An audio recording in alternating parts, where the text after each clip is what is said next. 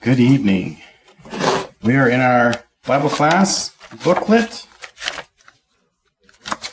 a Bible survey, on page 24, lesson 12. Solomon builds the temple. It's covering 1 Kings chapter 6 is where we're going to begin this evening in our class. I made a little line on there, that section that we're supposed to begin on. Solomon's temple. Does everyone have a book? All right, good. So to this point, we've been studying through here in 1 Kings with the end of David's reign and with Solomon taking the helm, taking the throne, and some of the chaos and politics that went with all of that, with his brothers and different ones.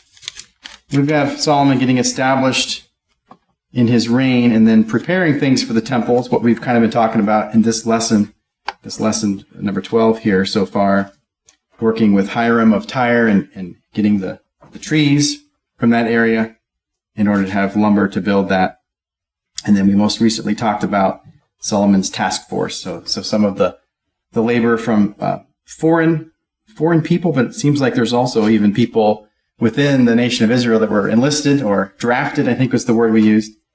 And so that perhaps brought some discontent with being kind of forced to do all that. But that's how he's getting things done. So that's where we end up here in this section for Solomon's temple being built. And so let's read just from our Bibles, and I'm trying to do something a little different here. You can follow along on your Bible or on the screen. I'm looking at the English Standard Version. I just want to read the first 10 verses, and then we'll look at the first question there. So it says in 1 Kings 6:1, in the 480th year after the people of Israel came out of the land of Egypt, in the 4th year of Solomon's reign over Israel, in the month of Ziv, which is the 2nd month, he began to build the house of the Lord.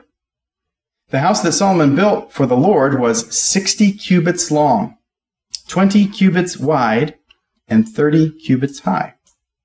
The vestibule in front of the nave of the house was 20 cubits long, equal to the width of the house, and 10 cubits deep in front of the house. And he made for the house windows with recessed frames. He also built a structure against the wall of the house, running around the walls of the house, both the nave and the inner sanctuary, and he made side chambers all around.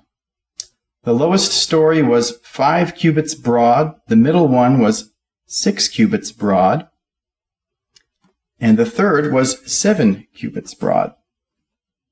For around the outside of the house he made offsets on the wall in order that the supporting beams should not be inserted into the walls of the house.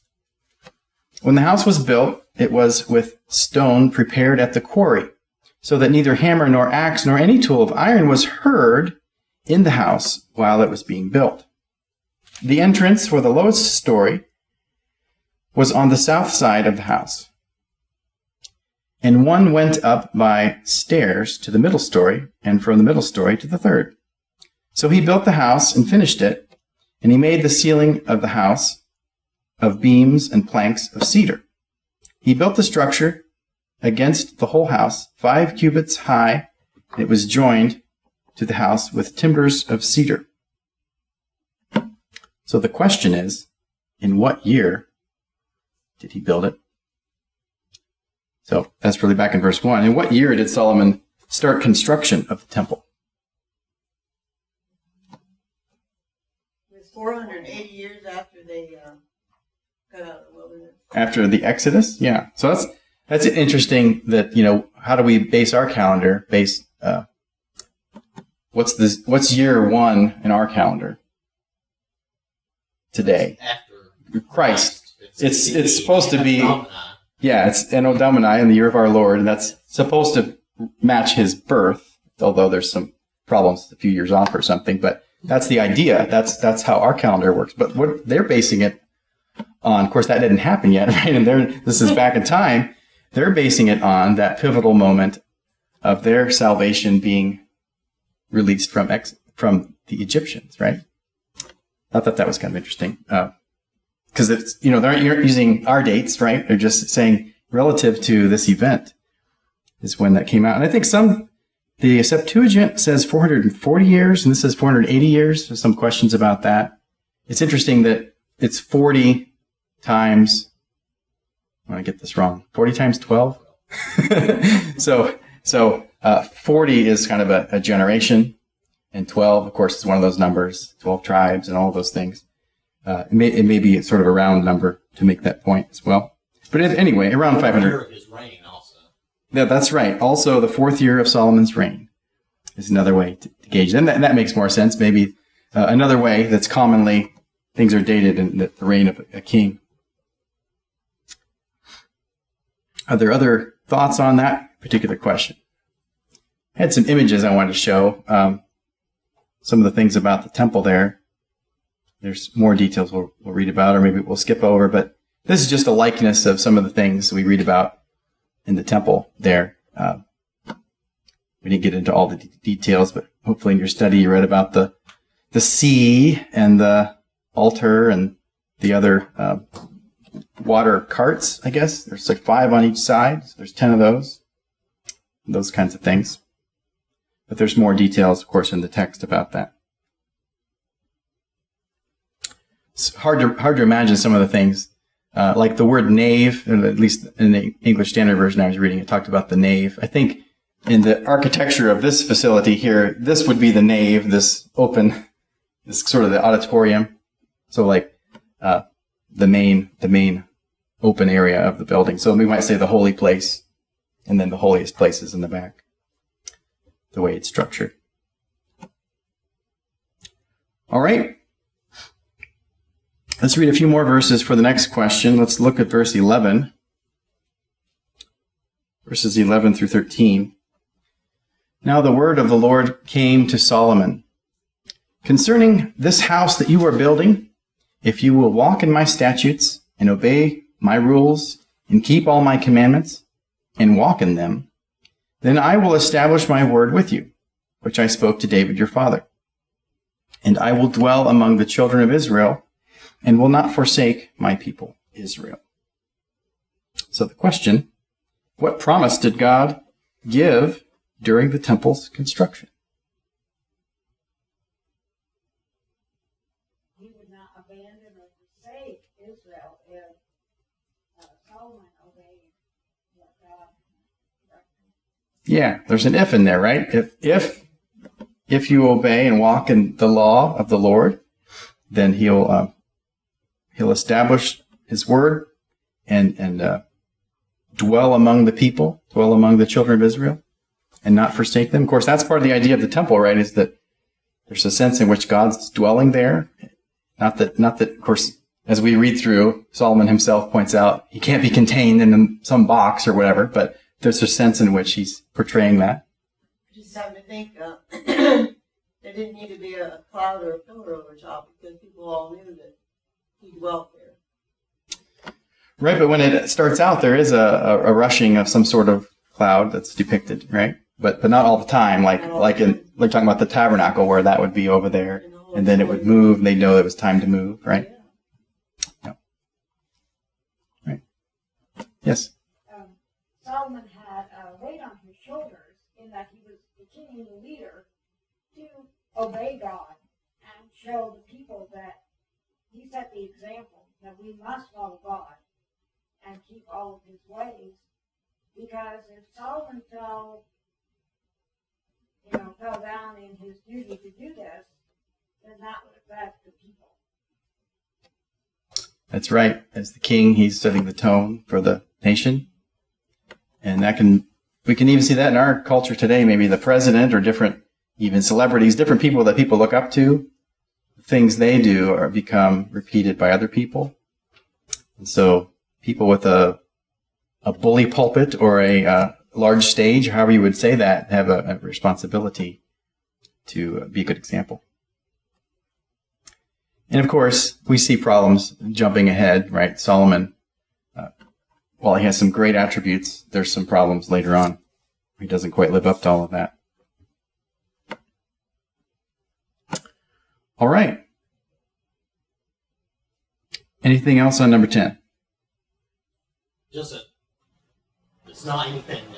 God is always making this promise if we will follow Him. I mean, He started out with Him doing that years before, and here He's making that same promise again. So Yeah, this isn't a new idea. It's Him saying the same thing again. And the expectation to follow His law isn't new, and the expectation that He will fulfill good things for that, right? He always puts a condition, and if Right. you do this, if you do that. Mm-hmm. Certainly here. Yeah. Sometimes we like to make greeting cards out of verses and pulling things out of context and missing the fuller meaning of what's going on. All right. Number 11. Let's see here. Let's look at verses. Jump down to verse 37.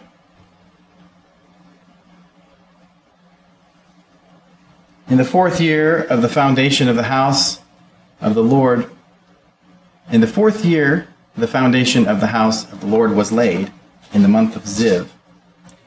And in the 11th year, in the month of Bul, which is the 8th month, the house was finished in all its parts, and according to all its specifications. He was 7 years in building it. So the question asks us pointedly, how many years did it take to complete the temple? It's pretty easy when we read that. 7.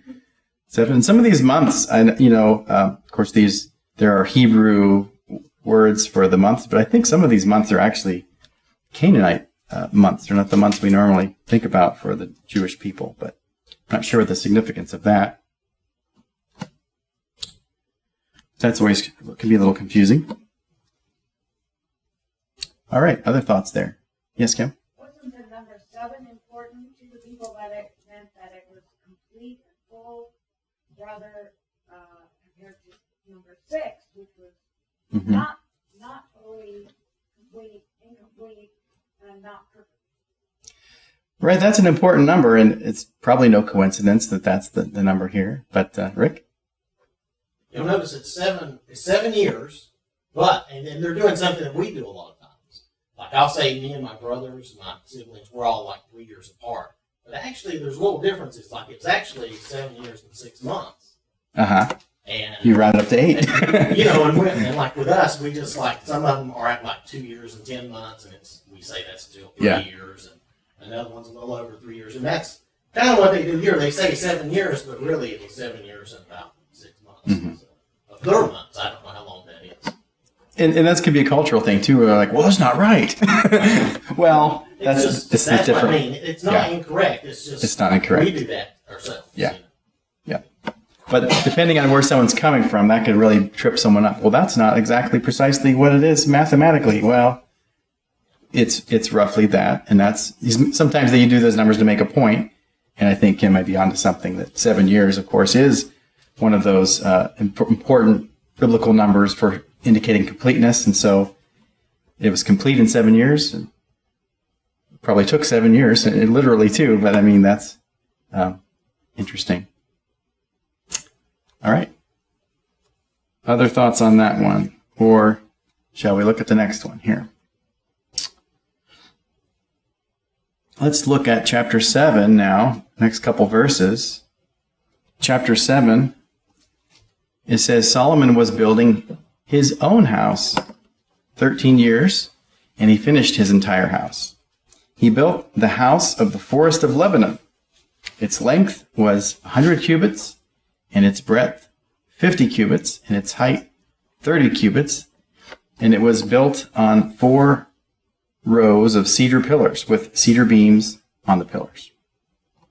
So our question asks us, what did Solomon build after the temple was done? Making these easy.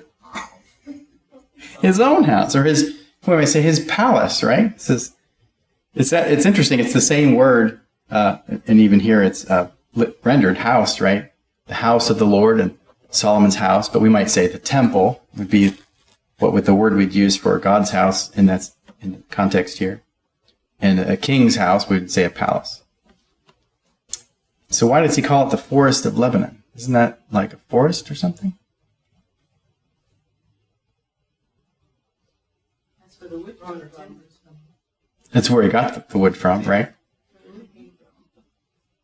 But I think partly it's the source, but I think it's also the idea, like if we read the next verse there, it was covered with cedar above the chambers that were on the 45 pillars, 15 in each row. And it seems like these pillars are Lebanon, they're trees. They're these wooden pillars from the cedars of Lebanon. And so many pillars in there, perhaps it was like a forest. It seems to be the idea. At least that's how I kind of took it. Which reminds me a lot of my house. Yeah. You've got a lot of trees. Or you used to. They're fallen cedars. And I found a little a depiction of that. His house inside of his. This is some artist's rendering of attempting to capture that with the pillars there. And then there's a mention of the lions along his throne. I believe there's a passage about that. And then all the animals, there's some peacocks on the side, There's talk in the scriptures about that. So. This is supposed to be depicting the Queen of Sheba coming to visit him, which, of course, I think we already had that, right? So I don't know if some of these are out of order or if this is an anachronism or what. But. Yeah, I wondered about why it took so long to build his house when it did the temple, because, he's a man living there, but he's not there by himself. And so that's why it had to be bigger, because of all the concubines and all the wives and all the servants. I don't think there was enough room in this palace. So that's probably why it had to be Well, so big. of course, wasn't there a mention of, I think our book kind of doesn't ask questions about it, but isn't this the passage where it talks about a separate house also for Pharaoh's daughter? Chapter 7, verse 8. Yeah, talks about that. So at least, of course, we know he ultimately had many wives, but at this point, chapter 7, verse 8, his own house where he was to dwell, and the other court back of the hall was of like workmanship. Solomon also made a house like this hall for Pharaoh's daughter, whom he had taken and married. So it sounds like it's maybe constructed, maybe with the pillars, a lot of the similar types of things. So they weren't all of his wives necessarily in his house, but a king's court, right, where all the people would come for the judgments and these sorts of things, and receive as is depicted in this. Now maybe this is not the order where the Queen of Sheba had already come or whatever, but he would have received dignitaries and that sort of thing at his residence. They've forgotten where they came from. Having the Pharaoh's daughter there, it's like they got away from Pharaoh, and here they're accepting her. Yeah, you make a good point. That there's a lot of times that even in the wilderness, they're like, we want to go back to Egypt because we had good things to eat. Forgetting that they were slaves and they'd been released from that. But yeah, I think that's a theme that comes up again and again, where people look back to those things. And if we have a sin we struggle with and we overcome it, but we fall back into it, isn't that the same kind of thing that can happen today? All right.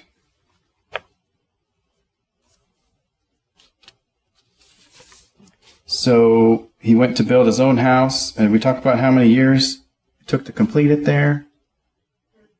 13. So that's an unlucky number, right?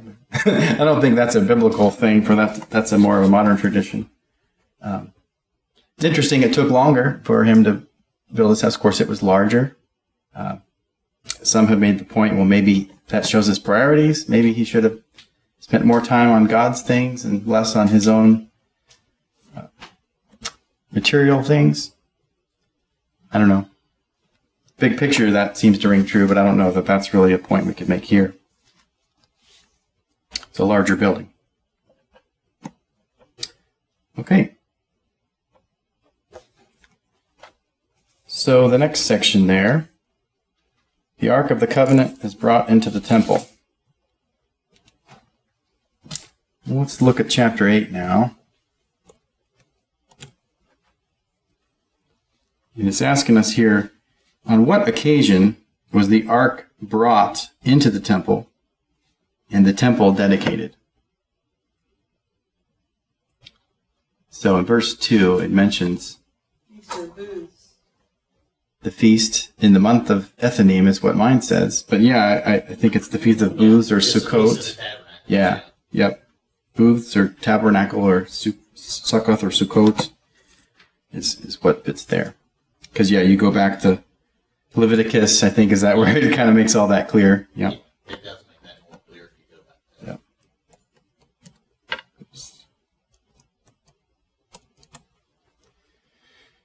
Yeah. Speak to the people of Israel, saying, on the 15th day of this 7th month, and for 7 days, is the Feast of Booths to the Lord, or Tabernacles.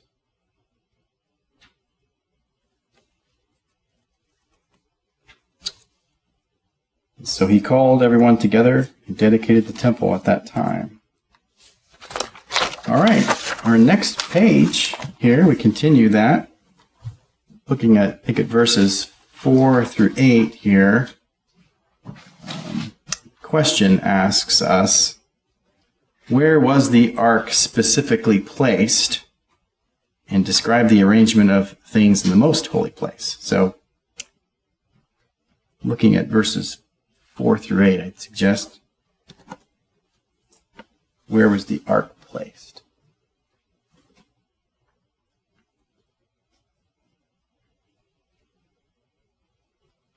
Well, no, it was in the inner sanctuary, right? Yep. But they say specifically. I don't know what else they The want. only other specific thing I can say is they had the 2 cherubim with the wings overshadowing. Yeah, and that's what I reached for too with that. So certainly, it was in the temple. There's the holy place and the most holy place. It was in the most holy place, or the inner sanctuary, and then it was under the wings of the cherubim that were in there. Kim? So was that the mercy seat where the wings were? That's the mercy seat. They were over the ark. So- The mercy seats, the lid, the top of it. So until today, I would have agreed with that. But as I've studied this, I think the Ark of the Covenant that we read about from the tabernacle has it's a box, right? It's what ark is. It's a box, and then there's the lid with the mercy seat and the angels with the wings on it. But I'm pretty sure, as I read this, they brought that box in with the lid in, and then he installed some other big cherubim on top of that. Those are statues. Yeah, statues. And I even have a picture. The mercy seat was still under them. I mean, Right. So the mercy seat's kind of part of the ark, sort of. But yeah. the cherubim were still big and up overshadowing. Let's see. I had some other. So this diagram I can kind of drill in here. This is supposed to depict on the right is the holy place, and then the left is the most holy place. And so they're trying to show over here these two. Can I get in closer here? Yeah. And again, this is a drawing, but it's trying to depict these things we've read in our study. So the ark is in there in the middle in that most holy place, which is a cubical room. It's the same dimensions, every direction. And then on top of that, there's the angels on the mercy seat on the lid. But then it seems like Solomon installed these 2 statues, whether they look like lions, like they're drawn there. Something's cherubim of some kind with wings. And there's debates on what they would look like, but then the ark is under those wings. Kim? This, the cherubim or the curtains, weren't they put in? Wasn't there an image of that in the curtains So somewhere? there is a reference. I didn't mark this down, but as I read through this, there's a talk of the tent of meeting. Maybe someone's got a note of that. They brought the tent of meeting. They refer to that. Well, the tent of meeting is the tabernacle. Right, but sometimes it's talked about as maybe the Holy of Holies part inside. Because there was a tent of meeting before they set up the tabernacle where Moses would meet with God. And so it gets a little confusing where maybe that got put inside the tabernacle, and then maybe that got taken and put into the Holy of Holies. That's not clear. That's a side issue, but I don't know if that's what you were asking, Kim. What were you asking? I was saying somewhere in reading about how they wove the curtains. I think the curtains that were between the two, the holy and the most, Right. like the veil. Didn't that have these cherubim? You know, I had that in my head that they did, but as I was studying this, I didn't find the verse that said that. But the cherubim are there in the form of these statues, and of course, one of the reasons we talk about that is because they're sort of all of these motifs, the flowers and the palm trees and all of this garden motif, these plants. A lot of people make the point that it's like the Garden of Eden. And of course, you think about the Garden of Eden, and that's where God met with the people, Adam and Eve, right? And then there was a rift, and then they were sent out because of their sin, and the angels guarded the east side, right? So then, and then in the temple now, you come in from the east side, and then you're approaching these cherubim. So it seems like there's a connection there. Am I looking at this as in between those two objects? That is the ark, and there's two angels facing each other. That's supposed to be the ark. Like we've always seen. And these are added characters, right? Yeah, I think Solomon, as I've read it, Solomon introduced these additional cherubim figures into the Holy of Holies of the temple that I don't think were present in the tabernacle version. They look like sheep. Well, yeah, again, that's just an artist's depiction. I don't think we can be too dogmatic about it. I think they're supposed to look like lions in this particular depiction. Oh, yeah. But because there's like a mane, but I don't know. I mean, the scripture doesn't say that. Some have, some of the descriptions of the seraphim with the 4 heads and the 6 wings. Some have suggested, well, maybe that's what it was like. We aren't told. Kim? I found the verse. It's Exodus 26:31. It says, "Make a curtain of blue, purple, and scarlet yarn and finely twisted linen, with cherubim woven into it by a skilled worker." Thank you. Yep. Of course, that's the context of the tabernacle. Right, but it talks about the furnishing. Right. Coming. And a lot of those things obviously translate to the temple. But I didn't read about, in this account, about the curtain. It was more like a four-sided door, almost like a folding door. But of course, we read with Jesus in his crucifixion and death, the temple, the veil was torn at that time. But of course, that's the third temple, or the second temple, sorry. It gets confusing. This is the original temple that Solomon built. But then, of course, when they went into captivity, that was destroyed. And then under Zerubbabel, they built the second temple. And then Herod kind of rebuilt. He made it bigger. So Herod's temple, you could almost argue, is a third temple. So whatever happened there was a curtain. And maybe there's a curtain here as well. All right. So the arrangement of things in the most holy place, I guess we talked about that too, right? Even with our drawing. It's just those 3 things in there. Sometimes the altar of incense is talked about as being in there. I think Hebrews mentions that, and some suggest that, well, that could be perhaps that it's because the smoke goes in there, the incense smoke. There's also a mention of these poles of the ark extending out and being seen within the holy place. And I've seen one drawing that shows really long poles that kind of has them stick out. Rick? They would have to be pretty long. Yeah. Off topic, but they would have to be pretty long. They were crazy long. Yeah. But yeah, we found, let's see, it was 2 Chronicles chapter 3, verses 14, where the veil is made, again, of blue, purple, and crimson yarn, and fine linen with cherubim. Okay. What was that verse again? 2 Chronicles chapter 3, verse 14. He made the veil of blue and purple and crimson fabrics. Now, is this talking about? This is about the temple, I believe. Solomon builds a temple, yeah, okay.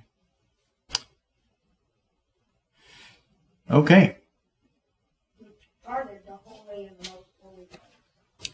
absolutely. So definitely there's a partition of some kind, and this indicates that there's this curtain, veil, very similar to what we read about in the tabernacle. All right. Okay, so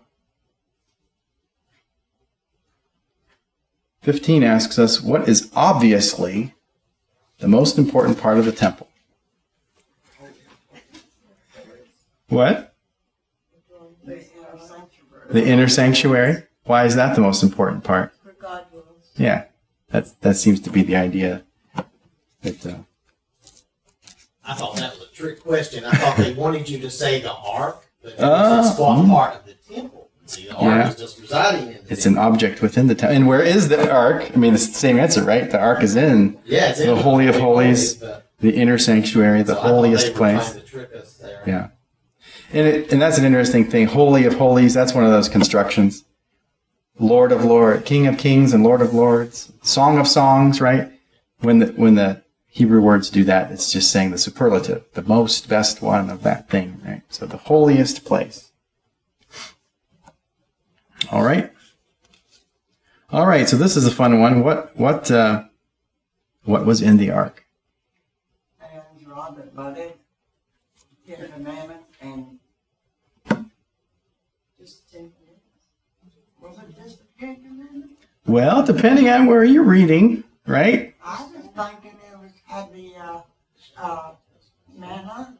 Right here in our context, it says there was nothing in the ark, nothing except the 2 tablets. But you're right. There are other passages that indicate other things. Yeah. So what happened to them? Were they taken out when they were in captivity? I don't know if we can answer that. They shouldn't Yeah. have been touched. If they were touched, they were killed. Yeah. Whoever touched them. Of course, these are the most important things of the ark, because what's it called? It's the Ark of the Covenant. And what is the covenant written on? The tablets, the 2 tablets. Of course, one thing I studied about the 2 tablets, right? It's always 2 tablets, is, we talk about how the first of the commandments are kind of focused on how we behave toward God, and then the second ones are more about how we behave toward one another, and that those ones are written on the one, and the other ones are written on the, or it just was too long or something. But one thing that I've studied is that this idea of having a covenant written like this was just a common thing in the day. And the way it would normally work, kind of like with the bank, right? You buy a home, you have a mortgage, and here's this big, thick thing you signed 50 times, and there's your copy, and then the bank holds a copy, right? But so God is sort of like the bank or the king, and we're, the people of Israel are the people buying the house.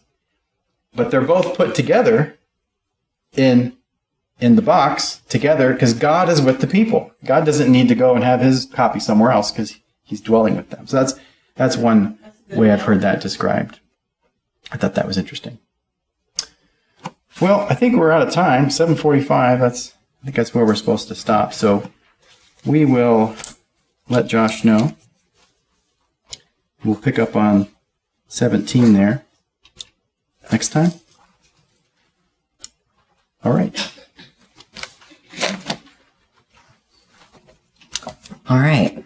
So, a while back, maybe a month ago or maybe 3 weeks ago, I can't remember how far ago it was, but we had a big storm and lots of trees came down. Some people still have roadblocks, and we personally in our family, we had our power out for 8 days and our Wi-Fi out for 10 days. So, that got me thinking because we had to go to the basement because of this big storm.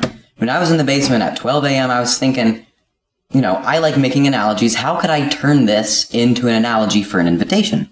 So what I came up with was, when the judgment days come, are we going to be like the trees who fall, or are we going to be prepared to stand firm? So in Romans 6:20 and verses 23,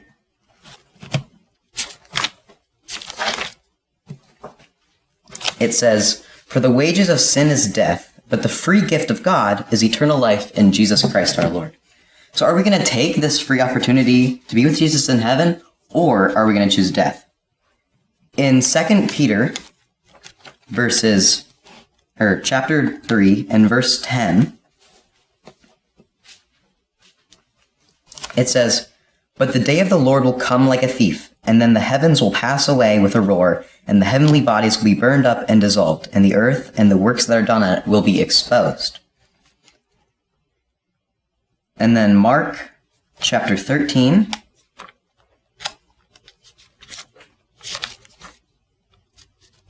verses 32 to 37, it says, "But concerning that day or that hour, no one knows, not even the angels in heaven, nor the Son, but only the Father. Be on guard, keep awake, for if you do not know when the time will come, it is like a man going on a journey, when he leaves home and puts his servants in charge, each with his work, and commands the doorkeeper to stay awake. Therefore, stay awake, for you do not know when the master of the house will come, in the evening or at midnight, like when the storm came for us, or when the rooster crows, or even in the morning, lest he come suddenly and find you asleep. And what I say to you, I say to all, stay awake." So when Jesus comes back, will we be awake? That's the main point that I'm drawing on right here.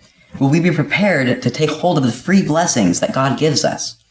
And it's just like the parables that are in Matthew, the parable of the 10 virgins, that's in Matthew chapter 25, verses 1 through 13. Then the kingdom of heaven will be like 10 virgins who took their lamps and went to meet the bridegroom. 5 of them were foolish, and 5 of them were wise. For when the foolish took their lamps, they took no oil with them, but the wise took flasks of oil with their lamps. As the bridegroom was delayed, they all became drowsy and slept. But at midnight there was a cry, "Here is the bridegroom, come out to meet him." Then all the virgins rose and trimmed their lamps, and the foolish said to the wise, "Give us some of your oil, for our lamps are going out." But the wise answered, saying, "Since there will be not enough for us and for you, go rather to the dealers and buy for yourselves." And while they were going to buy, the bridegroom came, and those who were ready went in with him to the marriage feast, and the door was shut. Afterwards the other virgins came also, saying, "Lord, Lord, open to us." But he answered, "Truly I say to you, I do not know you. Watch therefore, for you know neither the day nor the hour." So I think that I've established that from all this, we need to be prepared when Jesus comes. And how do we become prepared? Well, first of all, John 3:16 says, "For God gave his only Son, that whoever believes in him might not die, but have eternal life with him in heaven." Sorry, I didn't really memorize that like all the other kids in Bible class. But in Mark, verses 16:16,